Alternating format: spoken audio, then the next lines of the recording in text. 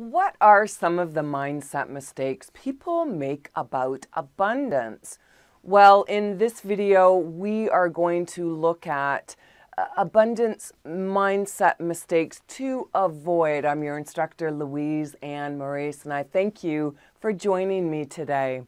This video, we're going to listen to a real world case study and then apply my evidence finding framework, discover key concepts in humanistic psychology, and then apply. I'm going to walk you through and guide you how to do that. And then develop changes in mindset techniques, as well as create client-specific abundance mindset coaching questions. Your clients can be yourself, your coaching or consulting clients, as well as your work teams if you're a manager or an executive. Now, as a quick reminder, let's look at the 5-part framework case study focus, what I want you to focus on as I'm sharing the details. When people have this mindset, how does it show up? We're going to be listening to our case study, and I want you to follow these 5 steps. I want you to listen to the details of the case study. What is their attitude? What is their point of view or perspective? What language are they using? Did you recognize this person, or do you recognize this person? Let's listen in. You recently attended a symposium to learn more about how to cultivate an abundance mindset. The focus of the symposium gave you strategies that you can use with your clients or work teams. Although you have tried these abundance mindset strategies yourself and they didn't work for you, you now have other people to practice on. A week later, you ask your clients or work team if they notice any difference in their mindset. Well, what you expected was confirmed by this comment. You were right. I got distracted because these strategies don't work, just like you said they wouldn't. I know it's not me who is incompetent, but the person who taught you these abundance mindset strategies is obviously not good enough to do anything else. These symposium events target people who don't have.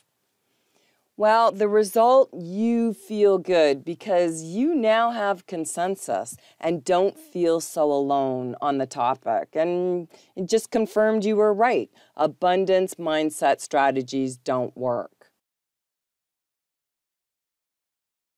Could you relate to that case study? Well, this is where always being curious and always keeping in mind, oh, have I ever had that in my life before? And that's where sometimes we hold back. Oh, well, yeah, I do, and oh, I don't. Well, curiosity and caution, well, let's bridge the gap. And after listening to that case study, what evidence were you able to find as far as their attitude, their point of view, the language? What does their language tell you about their mindset and any resistance that they may have? And then who is the person that you found? Now, I want you to keep your responses in mind as I go through this with you and just share some insight. Let's move through the 5 parts of the evidence finding framework. And as you were, the first part, listening with curiosity to that case study, what were some things that jumped out at you? And probably the fact that expectations are set. And when you set expectations, other people take that in. So always be careful. Now, when we're listening to the person, it could have been a client or a colleague or someone on the team at work. What was their attitude like? And how were they connecting with those abundance mindset strategies? Yeah, their attitude was, well, I'm not incompetent. which when anyone says that, that truly means that deep down inside, that's the way that they are feeling. So you always want to be aware and listening to people, but understanding that part number 3, their point of view or perspective, is it points to other people, not good enough, because that's how they actually see themselves.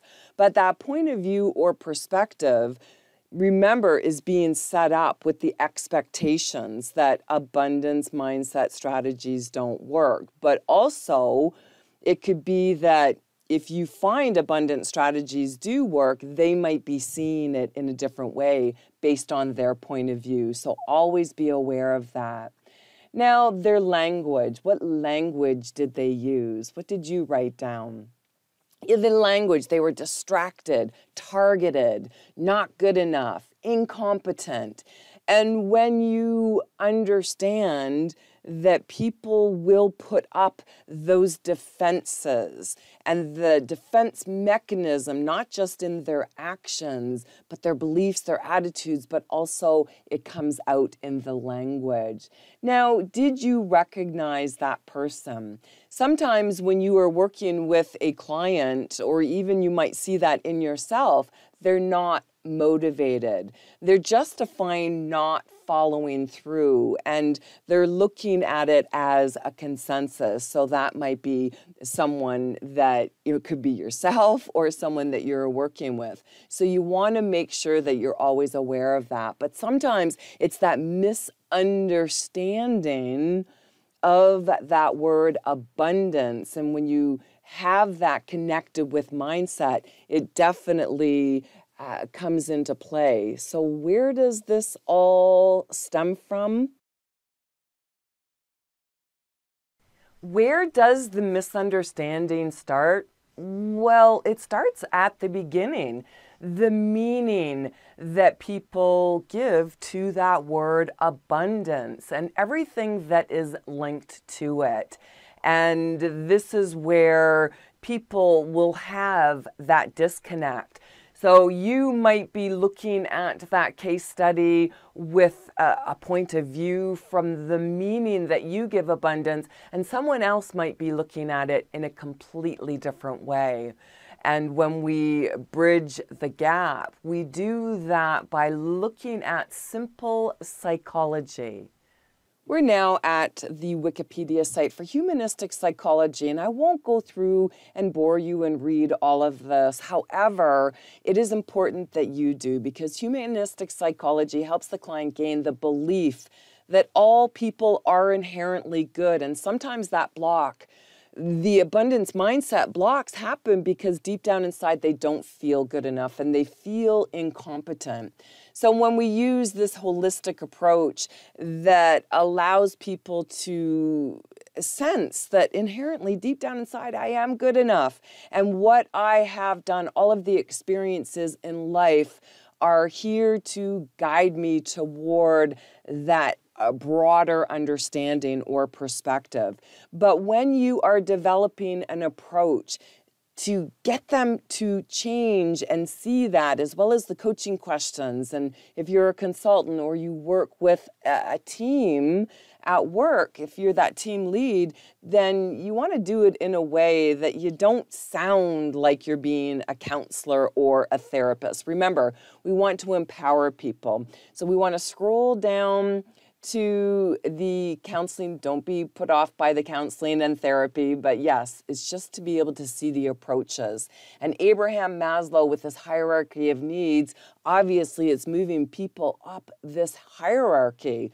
And one thing that allows you to do that without telling people what to do is that empathy. When you come from that place of being empathetic, then you are seeing the world through the eyes of the client, the eyes of the people that you work with, because that frame of reference, we talked about it in the evidence finding framework, their point of view or perception, you have to be able to understand it. And you can't tell people, well, you are this way, because if there are any defenses In the case study, we heard that if there aren't defenses, all of a sudden the wall goes up around them. So it's about moving them toward an unconditional positive regard for themselves. And those coaching questions that you can use will stem from that. And it will be able to point them in a direction that supports them. Remember, I've got lots of coaching questions for you. Toward the end of the video, I'll share with you where to find the PDF document that accompanies this video. But on my website, I have lots of coaching questions that you could also use. But remember, using humanistic psychology will guide you and moving people toward that ideal self, but helping them to see what's abundant and exceptional with them right now. That is truly the benefit. Let's do a quick recap of what you've learned in this mini tutorial. For Abundance Mindset, you learned a real-world case study and how misunderstanding abundance mindset and the tools and techniques will backfire on you. But then we followed that evidence-finding framework so that you can understand the misunderstanding. And then humanistic psychology to develop mindset techniques, as well as coaching questions that you can use very client-specific.